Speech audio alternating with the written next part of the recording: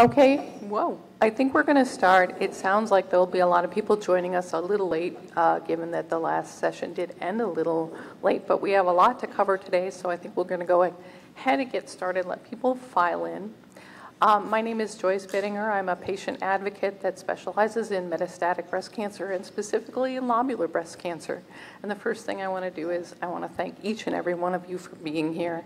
It's a very exciting day for those of us in lobular breast cancer. So welcome to the people here in the audience and welcome to our live stream people. I'm going to make some very short remarks to give us time, but I wanted to talk just a little bit about changes in the landscape for lobular breast cancer. Like many of you who are probably in the audience and watching, I was diagnosed quite some time ago, 2010, and when I got my diagnosis, they told me that lobular breast cancer was just breast cancer, that it was in the lobules and not the ducts. And I went, okay, and my breast cancer was missed for 4 years in a high-risk clinic because I wasn't given an MRI. And of course, I didn't know that lobular often doesn't show up on mammograms. I didn't know to ask for an MRI. So I got treatment, got put on a hormone blocker, and then in 2014, I started having a lot of pain in my stomach. And my scans were clear, my markers were all in the normal range, so we assumed I had something like GERD or something like that, and I started taking that. And when those medications didn't work, I got an endoscopy to show that my stomach was full of cancer. I'm sharing this not so that you care about what happened to me, but because I know so many of you have the same story, and it's indicative of where we've been so very recently. So when this happened to me, and I had this like singular cell kind of thing in my stomach I knew nothing about, so I got on the internet and tried to find everything, and I contacted someone very prominent in the breast cancer world, and I said, I have this weird thing. Who's the guy? Who do I go to? And she goes, I don't know, give me a couple days. Came back to me and said, there's no guy. Nobody was focusing on this. And while that may not be true, at the time in 2014, there was just no information at all. So I started trying to get information and started a closed Facebook group for folks with metastatic lobular disease. So in that time, we've come a long way. We have a lot of ways to go, but we've come a long way. One of our speakers today is Steffi Oesterreich, not bad, who was the chair of the first scientific meeting specifically devoted to lobular breast cancer, and it was phenomenal. I just, like for a first meeting for anything, just wonderful sessions, collected wonderful researchers, clinicians, and advocates. We're going to be having another one in 2018. And we now have the Lobular Breast Cancer Alliance forming, and I want to tip my hat to Lee Pate, who's taken over my job in this seminar because I've had some health issues, but she's been a driving force for this alliance so that now when people get diagnosed, they have a place to go for information early on. And what happened to me, and probably what happened to a lot of you sitting here, doesn't happen to anyone else who gets diagnosed, and that's a true passion of mine. And so what I want you to know is that I know a lot of you who I don't know, but our speakers and our planners have had a huge impact in changing the landscape of lobular breast disease. And I'm so grateful. And again, thank you all for being here. And thank you to Lee Pate, who I'm now going to introduce, who I can't possibly tell you all the wonderful things about her, but know that she's making a huge difference for all of us. Thank you.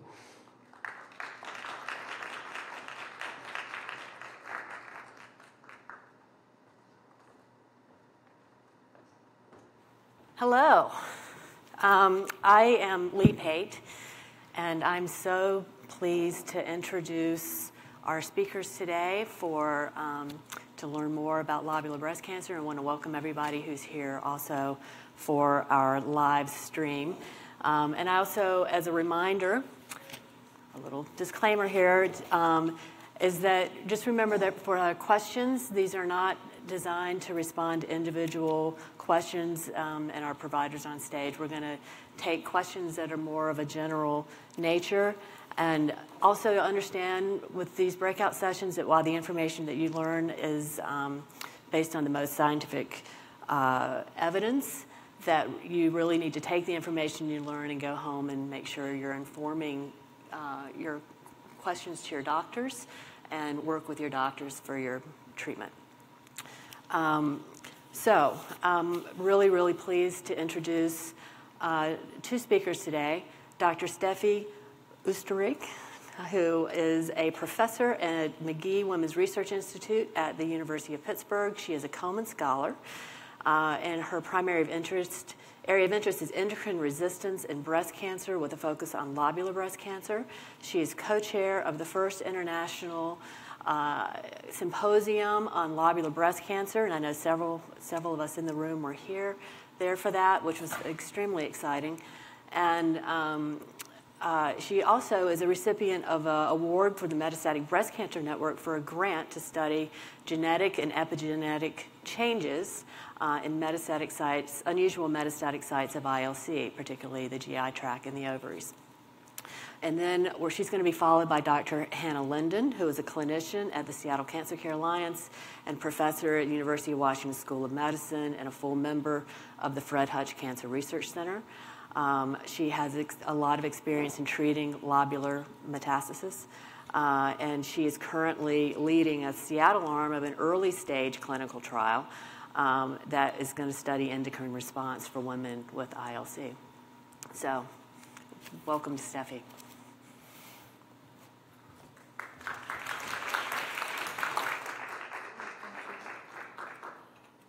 Thanks, Lee.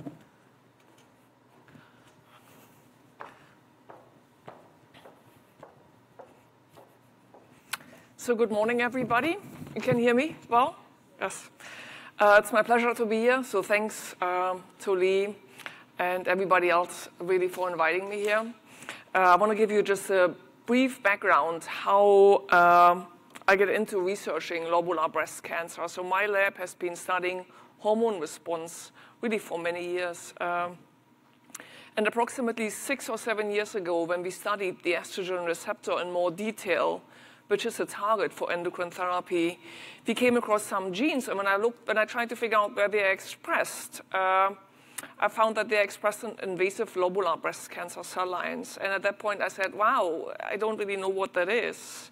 And I found out that there's very little published, or there was very little published on hormone action specifically in lobular breast cancer. It surprised me because just looking at a cell, at an ILC, an invasive lobular breast cancer cell, it looked so different, and the estrogen receptor activity was so different. So at that point in time, we decided to study this in more detail. And Lee mentioned very briefly that last year we got together approximately 130 scientists, physicians, breast cancer patients, and advocates from all over the world, really, who focus on ILC, and we had a great meeting back in Pittsburgh, and I think it really was successful because as a result of this, we have many more collaborations studying ILC where people get together asking the same question with the same goal.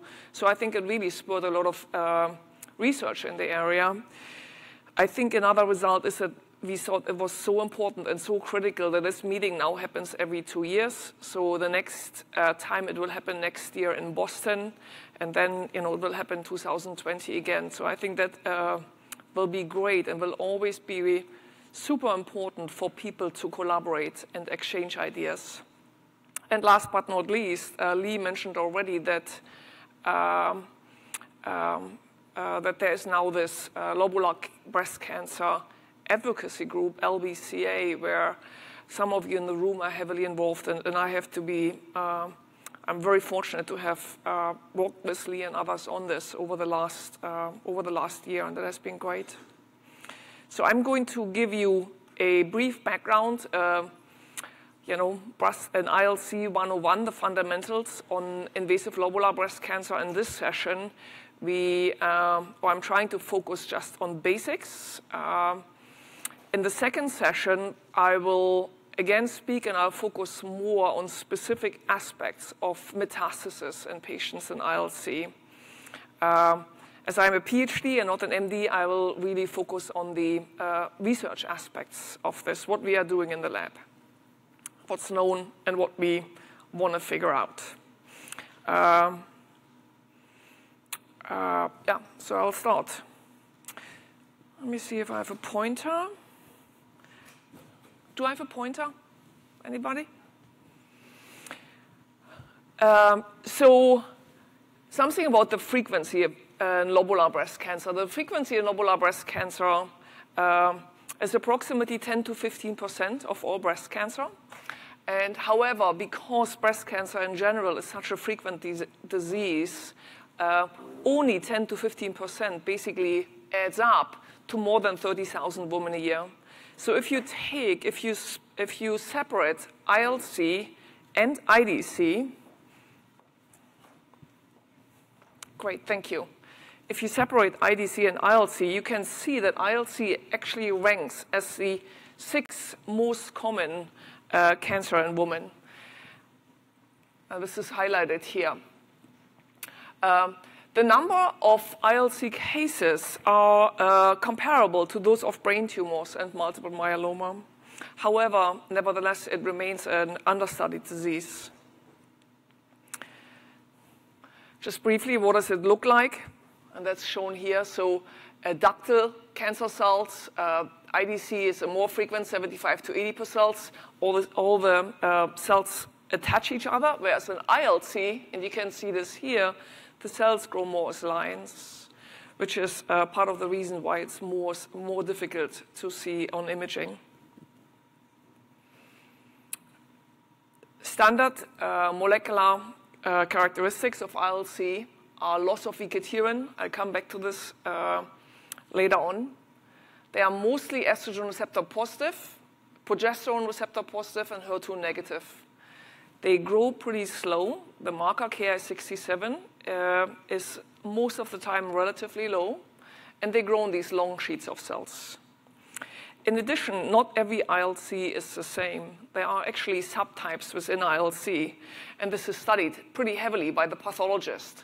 Alveolar, solid, pleomorphic, signet red, mucinous, and mixed. So there are a couple of subtypes of ILC, which we really molecularly know very, very little about.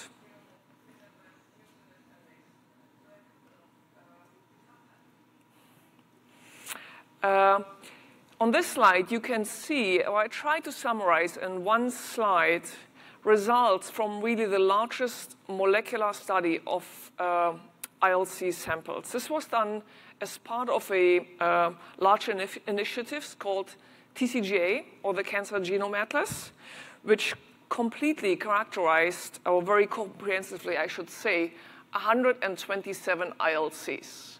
So these are a couple of methods which were used. They were compared to IDCs. And like I said, this was the largest study.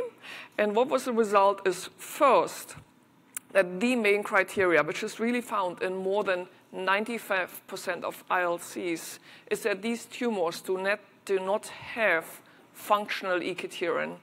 And I'm going to show you on the next slide what this means. In addition to this, we found that the rates of, in general, the rates of luminal A, so tumors which have more ER, more PR, and lower Ki67 are lower than in IDC. And then we found some changes in rates of mutations, and this is shown here. There are genes which regulate the estrogen receptor. I'm not going into detail. I just throw those names out there. They're called FOXA1 and GATA3. The mutation rates in those genes are very different as compared to tumors of ductal nature. And the second thing is that P10, a gene which is critical in another pathway where we now have drugs for, in a pathway called PI3 kinase in AKT, is also differentially altered in lobular tumors as compared to ductal. So this, again, this is a larger study. It clearly showed that, first, ecditerin is the hallmark of lobular cancer. And second, it showed that there are genomic differences. We knew for the last decade, or longer than a decade, like multiple decades, that the pathologists, they look at it, and the disease is clearly different. But now I think this study showed that there are molecular differences as well.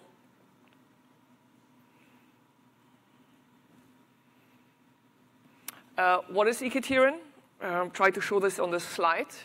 So these are two cells adjacent to each other. And ecdysherin is a protein which goes to the cell membrane of these two adjacent cells, and it makes the cell stick to each other. Like I showed you on the previous slide, more than 95% of ILC tumors don't have that protein, which means the cells don't stick to each other. That's why they grow in these lines as compared to, to the lump in the breast. This is just some staining we did on cells in the lab. So these are breast cancer cells, and these are actually ductal breast cancer cells. We can stain them for ecdysherin, that's shown here. And this is just the DNA, so you can just see some counter staining. So each red line here basically is a circumference of a cell. When we take out ecdysherin, we can do this in the lab with approaches called siRNA. You can see the red color disappeared. And in addition, you can see that these more cuboid patterns now turn into smaller round cells, looking much more like an ILC cell. So we can do that, and we can then look in the lab how do the cells change in growth and metastasis and other features. There are more and more groups studying lobular tumors. We are not the only one. There are groups within the US and in Europe and as well. And this is a summary of the number of lobular tumors which have been genetically characterized over the last 2 or 3 years. So these are different groups within the US and within Europe. These are the number of estrogen receptor positive tumors where people looked at the DNA or at the RNA and comprehensively characterized that. I could talk about this. This is my passion. I could talk about this for the next 10 hours, but I will not expose you. I will just have one slide. So one of the very, very important and somewhat surprising finding was from these studies is that HER2 and HER3, and you heard about this morning earlier, is much more frequently mutated in lobular tumors than we had anticipated. I showed you in the beginning slide that in general the dogma is ILCs are ER positive, PR positive, very low HER2 expression. But what the studies show that there's a substantial fraction of lobular tumors, and very often not in the primary breast, but throughout progression when they start to metastasize, that they actually gain mutations in HER2 and HER3. And some of the clinicians, and I think Dr. Linden can talk more about this later on, now trying to figure out are those patients potentially are candidates for HER2 targeted therapies. This was very exciting, and I have to say that doing detailed studies, we can find that the frequency of HER2 and HER3 mutation correlates very significantly with mutations of this gene CDH1, which is ecdysherin. So HER2 and HER3 mutations are more frequent in lobular tumors than in ductal tumors. Though this is clearly something we need to understand more. We don't understand the biology why that is, and it potentially has clinical relevance. And then the last slide I'm going to share with you is this one. The other thing what came out from those studies, and again, I want to connect this to the studies you heard this morning, is that there might be a subset of patients. And again, this is very, very early, and we have lots of research to do that might be eligible actually for immune therapy. And the reason I'm saying this is that in the two largest studies, one called TCGA and one called RASA Consortium from Europe. So one is from the US, one is from Europe. They did this comprehensive genomic characterization. One of the findings which was most consistent between those two studies, in addition to the loss of ecdysherin, was that there are a subset of tumors which both groups called immune-related.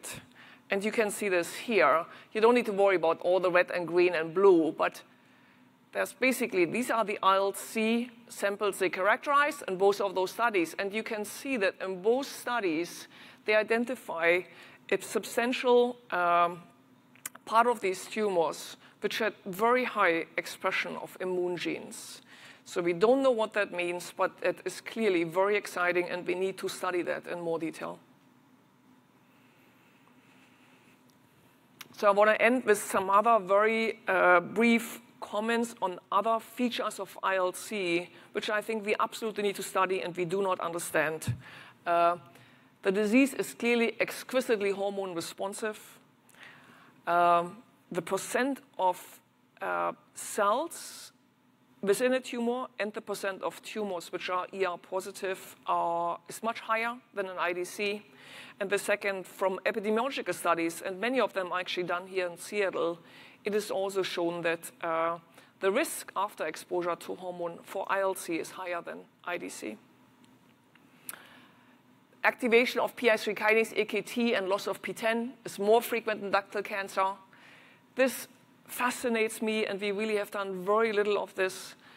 In ILC, in contrast to IDC, almost every cell is not surrounded by another tumor cell, but it's surrounded by something we call stroma. So these are other cells. These could be, fat cells, fibroblasts, immune cell, blood cells, whatever. But because of the way they grow, the environment of the tumor cell is very different, and we don't understand. We understand very little about this. And finally, last but not least, we have some evidence in the lab that the metabolism of the cells, for example, the way the cell uses sugar or fat, is very different in lobular cancer cells as compared to ductal cancer cells. These are very early studies, and it might have, in the long run, it might have something to do, again, with changes in imaging, but we don't know. It's too early to say. And, we clearly need more and better models. When we started this research 6 or 7 years ago, we realized there are just hardly any models because, again, it's only 10 or 15%. What we have been focusing on over the last 20 or so years is making cell line models and making animal models for ductal cancer. So I think we clearly need more models to be able to study this. And what I'm going to talk a little bit in the afternoon is these unique aspects of metastatic dissemination, like Joyce said earlier, to the GI tract, to the ovary. We need to study this. We know very little about this. So I would like to thank everybody. I would clearly like to thank my lab. A lot of it is done in collaboration with Dr. Adrian Lee, who's adjacent to my lab in the Women's Cancer Research Center in Pittsburgh. We have many great collaborators. You can never do this on your own. You need to interact with other scientists and physicians to really figure these out, to really make meaningful progress. The patients who donated tissue for our work, and clearly the funding agency. And I would like to highlight BCRF, Komen, and the Metastatic Breast Cancer Network, who are fundamental in supporting our research on ILC. And this is it. Thank you very much for your attention.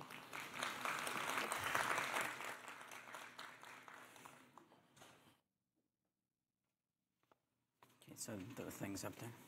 That's okay. I'm going. This is forward. This is a point. Really good. Okay. All right. Well, thanks for having me here. It's really an honor to be here. VK kind of, stole the thunder and told you about my research, which is great because I'm not going to talk about it right now. But I am an ER expert because we do that kind of research, and so I'm a lobular expert because lobulars are ER positive. So, lobular tumors, I think that I'm really trying to not repeat, but I think that the theme is they spread like a net. So they don't spread like a round clump of things. They spread in a much more stealth fashion, like a net, and that is why they're more difficult to find by imaging. They also can cover a lot more ground, kind of like a spider web. They can reach out farther than the imaging might see. So even though it might be detected by imaging, when you actually go to resect the tumor, it's a little bigger, it has some tentacles, and you get a positive margin, and you got to go back and get the rest of it. The other little fact about lobular tumors, for whatever reason, is you're more likely to have bilateral tumors. So when you get diagnosed with a lobular tumor, we ought to look harder at the other breast to make sure we're not missing something. And that other something could be ductal. Okay, so it's just one of those weird little facts that I don't think we can explain yet. They are generally more slow growing. So, you know, the person who had breast cancer and then frankly forgot they had breast cancer, a decade goes by and they show up with something in their bone or something elsewhere, that's often a lobular tumor, the late indolent tumor. And they are much more often estrogen receptor and progesterone receptor positive. And, you know, one of the studies that's come out of really our region is the Women's Health Initiative. You know, in the old days, everybody got hormone replacement therapy. We gave it out as health food when I was a resident. When I was a resident, if you had a heart attack, we sent you home on hormone replacement therapy because we thought that was going to prevent you from having a heart attack. We don't think that anymore, but it's actually the lobular tumors that seem to be associated with the hormone replacement therapy. So one of the things that I say to people when I diagnose them with their estrogen receptor positive tumors, you can't ever take that, ever. Not even some natural progesterone cream that might, like, you think have a really nice impact on your skin. Try something else because it can fuel the tumor.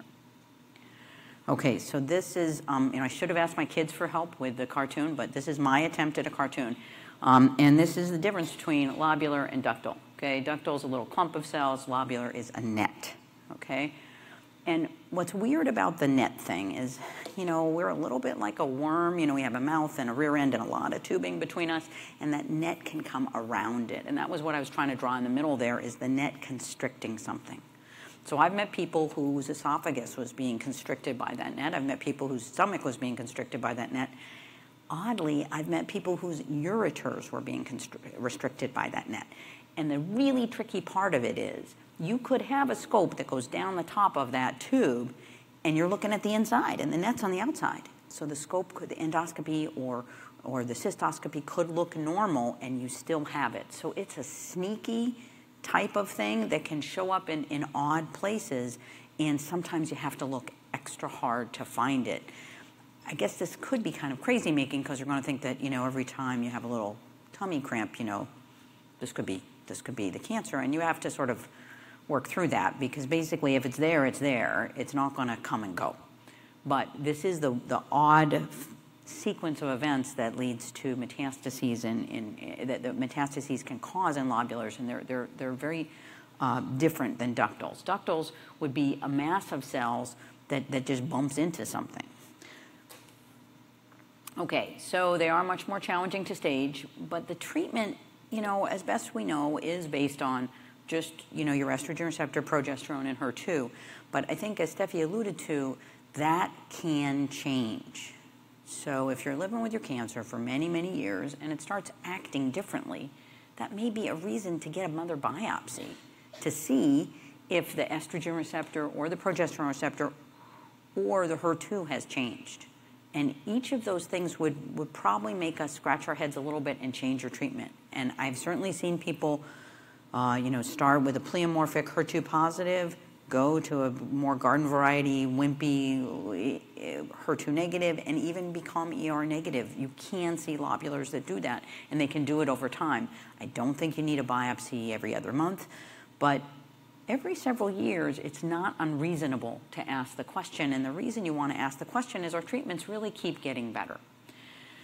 So we have molecularly targeted agents that seem to really hit some of the endocrine resistance features, and we have 3 brands of CK4/6 inhibitors.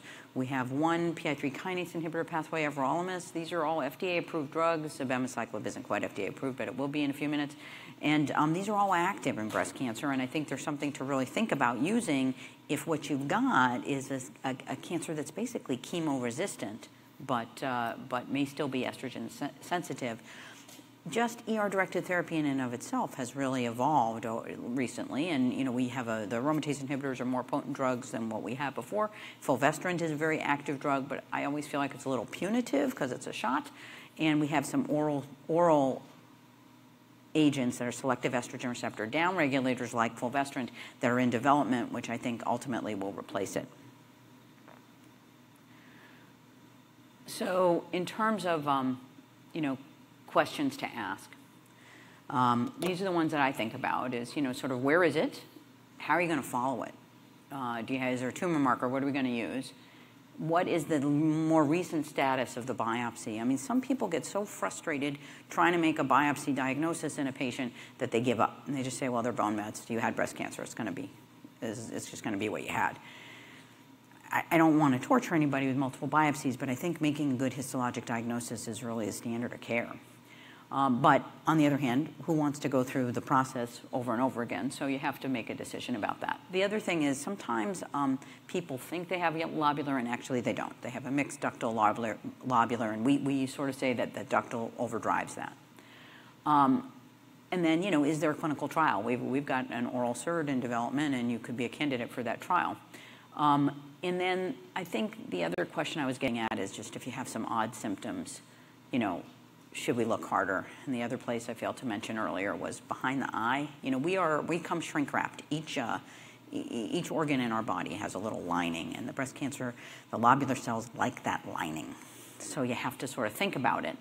And what's odd about that is, your eye is a part of your central nervous system, so that's technically a brain met, but it's not. It's really on the outside of your brain, and it's the outside of your eye. And we do have treatments for that. So, the places that we tend to see it, it can, around the lining of the GI tract, around the lining of the lungs, around the lining of the heart, unfortunately, which is not a good place for it.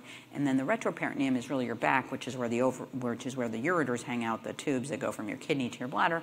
And then your peritoneal cavity is really, your belly, and that's often where we see this tumor. And we actually often see what are called drop metastases to the ovary. And, we don't necessarily know why, but I have a really good idea. Your ovary is where the estrogen is. So it's trophic to those cells. And so if you're kind of perimenopausal, your ovary still has a little estrogen, so it's feeding it, so the cells want to hang out there. And it can be a reason for the ovary to come out. Most people with an ovarian mass and breast cancer have metastatic breast cancer. That's the majority.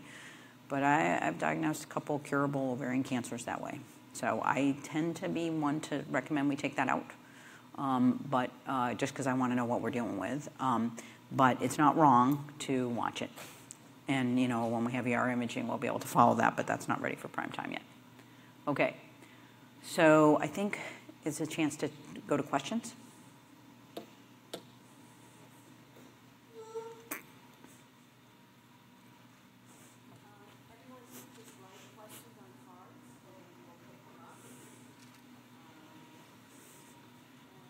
Steffi.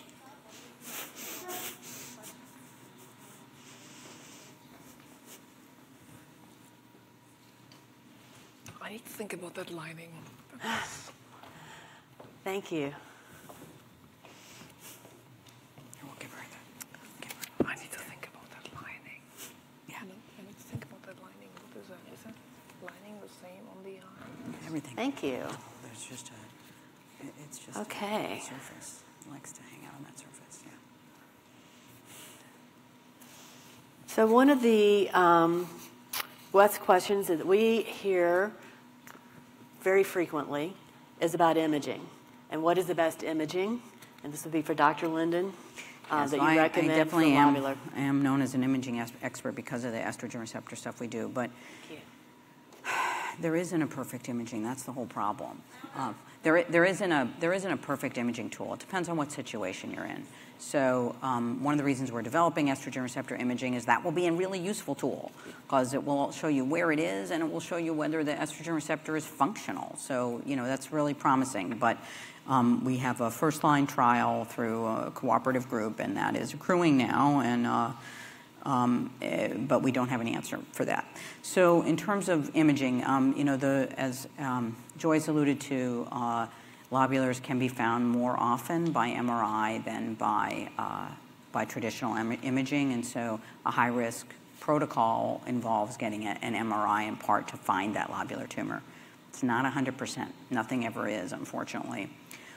So I think when you're thinking about imaging, sometimes if you have a persistent symptom, you just have to decide how hard you want to push it. And the reason I drew that little thing with the tubes and the squeezing is you may need to get to a situation where you can take a picture of what's going on. And not just, is there caking, is there something in that lining, but is there a stricture, is there something kinking that tube? So for some problems, if your kidney function is changing, you're going to need a urologist and a scope to figure it out. so they can see the shape of that. But the other truth that you have to realize is that as the cells sort of coalesce, even though they're still in a net, they've created a mat with those cells that Dr. Oesterreich was describing to you. And so you can see that thickening. So you can see that the omental surface, which is the lining of your intestines, is thickened. And you can see that come and go, and you can follow that. So just because imaging isn't as good doesn't mean it's useless. But this is a tough question because it's not as if I can tell you there's some really new promising imaging tool that's going to solve the problem. Okay. We have a question about is when lobular breast cancer does spread, is an endoscopy helpful as a diagnosis? Yeah, it can be, but what's scary to me is there could be a miss, because if it's on the outside, you're not going to find it. And so sometimes you need to sort of go at it more aggressively. And of course, you don't want to perforate anything, your colon or your stomach. That's not a good thing. But you probably need sometimes multiple biopsies to find things. But endoscopy, is a lighted tube, but it's inside that it's not on the outside, and that's where this whole thing gets kind of frustrating. So if you really needed to know, sometimes you would have to have a laparoscopic procedure where you look in and look around and know, and under, you're under anesthesia for that, and then you're picking and choosing where you see the abnormalities. Thank you. One more scan question. If a PET scan shows, this is from our live stream, but if a PET scan shows no evidence of disease, then how is a biopsy determined? Yeah, so you can't, the point of the imaging is to guide where you're going to put that needle. So if the PET scan shows no evidence of disease, you're kind of stuck going with it. Now, let's say you have bone-dominant cancer, because that's the most common thing. You could go to an old site and biopsy it and see if it's active. You might find a mix of sort of sleeping cells and active cells, but you don't just have the one scan. When the radiologist reads your scan, I really hope they're not just reading today's scan. They got to look at years of scans for you and sort of see where those old sites are and pull it together. But if the PET scan shows no evidence of disease, I think your chance of a yield on a biopsy is pretty low. This is for Dr. Oesterreich. Is the HER2, HER3 mutations are they accompanied by HER2 amplifications? And if not, how do we test for those mutations to treat with HER2 meds? Yeah, that's a very good question. Actually, I remember then we had this meeting last year. Somebody asked the same question, and the numbers are pretty small for us to make solid conclusions at this point in time. I think we have seen samples where we have mutations without amplifications, and we also have seen a few with mutations with amplifications. So I think we need to clearly sequence many more tumors to answer this question. I'll come back a little bit to this later on in my presentations in the afternoon. Yeah, and HER2, even though it's a CLIA-certified fancy test that's been vetted by many, many societies, it's a vexing test for us, and there's a gray zone in there of intermediate. And this is a hard one because we all want to give the targeted therapy. HER2-directed therapy is one of our most satisfying treatments. It really works really well, and I've certainly seen it work in lobular tumors that are HER2 positive. But you don't want to waste somebody's time either and expose them to potential side effects if they don't have the right thing. So we generally just go with the amplification. There are certain types of mutations that we're now are now good indications, and that test, even though it seems like it's the same thing, IHC and FISH, that test keeps getting better, and we keep talking about this because everybody wants to find that patient who's going to benefit. And we're almost out of time, but one of the things that many of us with ILC know that is when we have little breast cancer in big breast cancer world, many of us want to, especially if you're being treated in smaller communities, what advice would you all give for patients who might be newly diagnosed and where to go and what they might do for treatment for people who have more experience with treating lobular disease? Yeah, that's hard. I mean, healthcare is regional, really, for everything. And so, you know, if you have some rare sarcoma, you know, you're not going to get treated at your community hospital in a rural environment because that surgeon has really never operated on that. Lobular is a little more common than that, but you know, it's not wrong to come somewhere else for an opinion. You know, to come to a bigger city with a, you know, university and a medical center and people who do research and, you know, fancier tools to try to ask some questions. But that being said, you know, people with lobular breast cancer have participated in every major breast cancer trial. I mean, they're not excluded. So the data that we find to guide treatment for people does include lobular tumors. So I think this issue of, you know, whether or not you have to go back for a re-excision for that lumpectomy, you know, maybe at a better center that has more experience with it, we're going to save you that. But I think people have been getting really good care everywhere for this, and certainly the new drugs we have, the palbociclib and the everolimus, that's available everywhere. That's approved by every insurer. I do think there's a problem in a rural area where people don't appreciate that you can take endocrine therapy for your tumor, you can then need chemotherapy, and then you can go back to the endocrine therapy. I think that is something that gets overlooked, not in a place like Seattle, but in a place that with less experience just with breast cancer in general. Okay. And then, Steffi, one question is, what would you see as for the research that you're doing, what do you see as might be some of the more promising outcomes that could be coming in the near future or far future? I think what we really would like to focus on is improving prediction to response to endocrine therapy. Mm-hmm. I think given that more than 90% of ILCs express a lot of estrogen receptor, I think really trying to figure out the best endocrine therapy should be a major focus of research. Actually, at our institution, together with like 8 or 9 other institutions, Seattle here being one of them, we are currently doing a trial. It's a window trial where patients receive 3 different endocrine therapies before surgery is scheduled. So it's only for 3 weeks, but we have a biopsy before the endocrine therapy, and then we get a biopsy at surgery. And trying to figure out genetically, so understanding the tumor before and after 3 weeks of these 3 different endocrine therapies, which is tamoxifen, aromatase inhibitor, and a third, like fulvestrant, to see, can I predict, based on the genetic makeup of the tumor, to which endocrine therapy the tumor responds best. I think that should be a focus for us, just because that is the majority of tumors, of ILCs. You know, thinking of better imaging, using estrogen as a ligand to see where these tumors spread to and do that early. I think growth factor receptors. So growth factor receptors are these receptors on the membrane of cells which bind ligand, like HER2 being one of them, but there are others, like IGF receptor, FGF receptor. For whatever reason, and we don't really understand that, they seem to be very active in ILCs.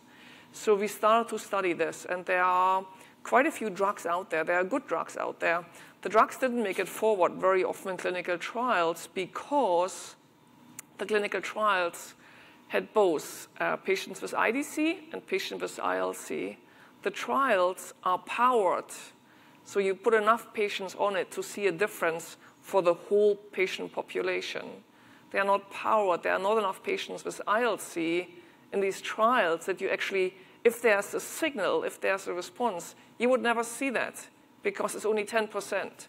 So I think the idea of really having trials where you enrich for patients with ILC, I think that's super critical. So for the physicians to rethink clinical trial design, I think is very, very important. And then I think finally to really understand why these tumors go to odd sites of metastasis, like, you know, the linings of various parts like the eye or the ovary or the uterus. I think, why is that? Maybe in part it's hormone, but it's not everything, given the majority of women are postmenopausal, right? It's not just estrogen, it is something else. So I think trying to get models where you can study that, and most important, I think trying to get tissue where you can actually look what happens in the tissue, what changes are there. I think that is critical for us to make progress.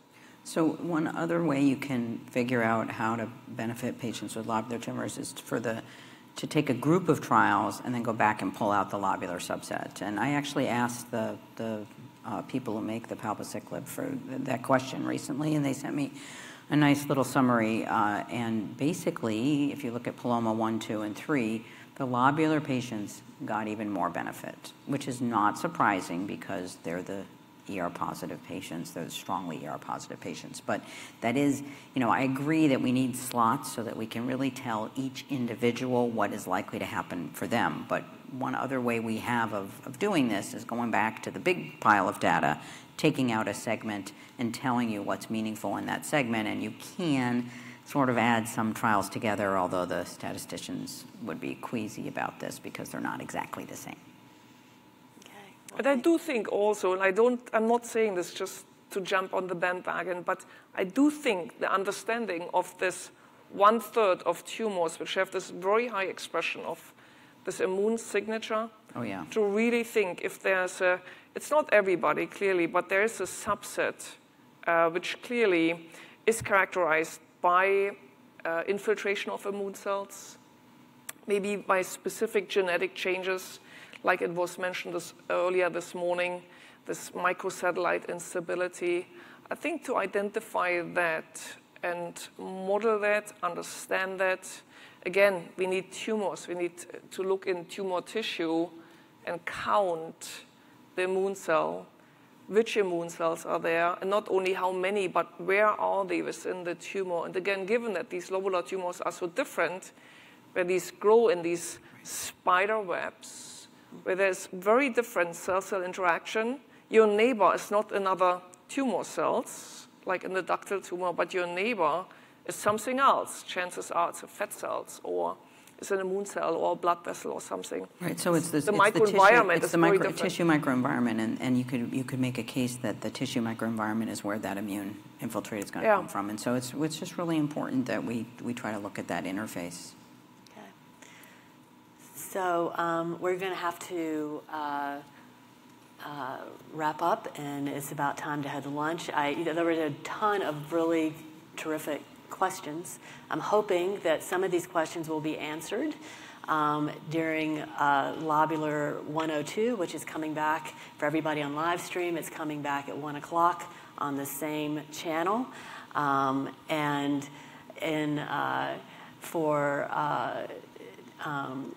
And then that topic of that is going to be Lobular 102, and we're going to do a deeper dive into metastasis and the clinical, and hopefully leave a lot more time for Q&A and get into some of these clinical questions.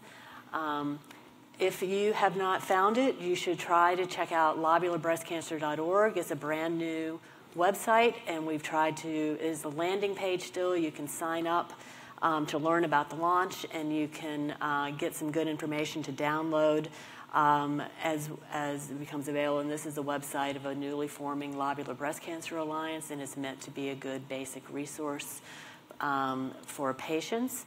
For everybody here in the room, we're having a dinner tonight. It's a no-host dinner, but if you have Lobular, you're a friend of Lobular, you're a caretaker of Lobular, or you'd like to join us, come see Marilyn. And we're having a casual dinner at a pizza place about 3 blocks away, and it's just an opportunity to get to meet each other and talk and actually put some faces to some Lobular folks here. So we hope you can join that. Yes, and if you want to see Elizabeth, we have some cards with a website on it.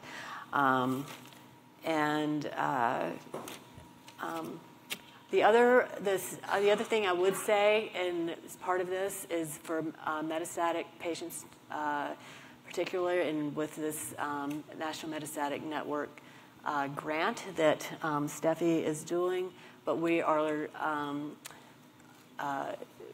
one of the opportunities to help promote research is to make sure that you've signed up for the Metastatic Breast Cancer Project and that your samples, that we're able to get tumor samples in, and having enough ILC tumor samples that are in tumor research is extremely important to learn more about disease. So see Corey Painter in the Metastatic Breast Cancer Project if you want more information about that, and she's here as well. So thank you very much. Appreciate your time. We'll see you at 1 o'clock. See you soon.